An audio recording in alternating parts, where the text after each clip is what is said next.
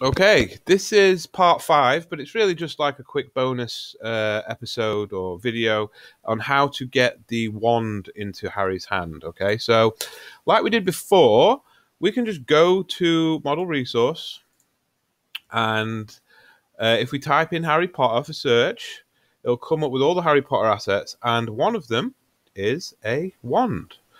So if we just find the wand, I'm sure there is a wand. I'm sure I saw one.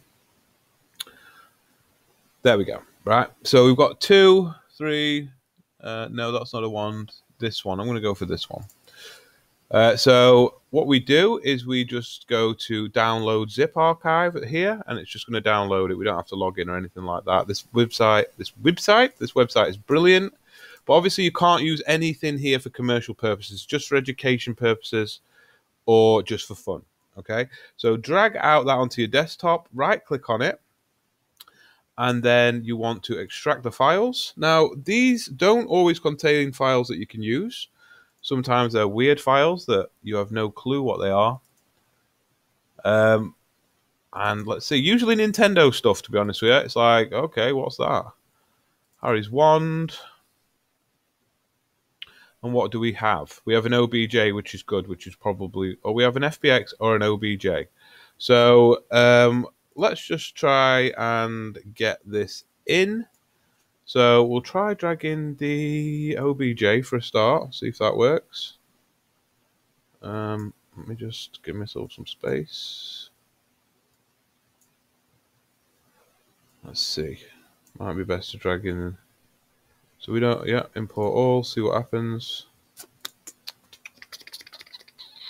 Wand. Okay, we got it. Right.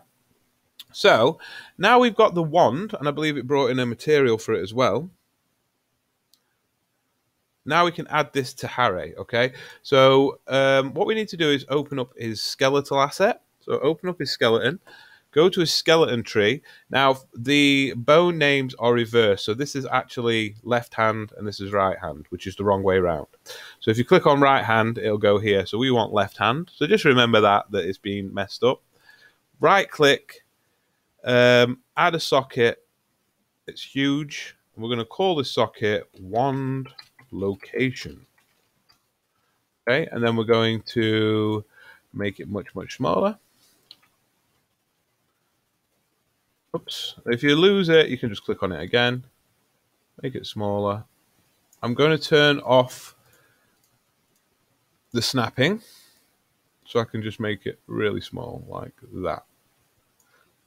Now we might have to scale that up or down more when we add the asset. So right click on the wand location and we want to add a preview asset. And it's Harry's wand. As you can see, it's huge compared to Harry. So we are going to have to scale it down a lot more. Oops.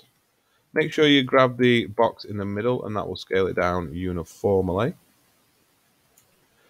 I can't see it now.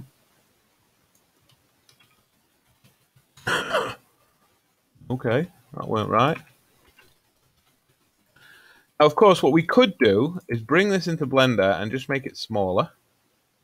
That might be a good idea, but I'm just going to show you how we can use it like this anyway. So make it small like that, and then make it smaller again in increments. We don't want it to reverse, so make sure that doesn't happen. Now, it's only so small this can actually go. I don't think we can set the size now. So we might have a bit of an a bit of an overly sized wand for a little bit. That doesn't sound right. Okay, we'll leave it at that. Still a little too large, but we can... it's not too bad, actually. Okay, place that in his hand.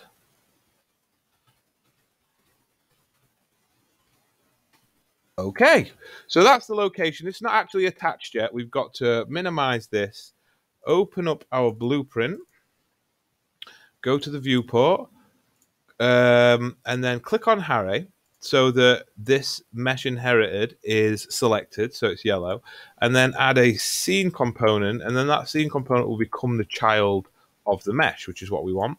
Call that wand location.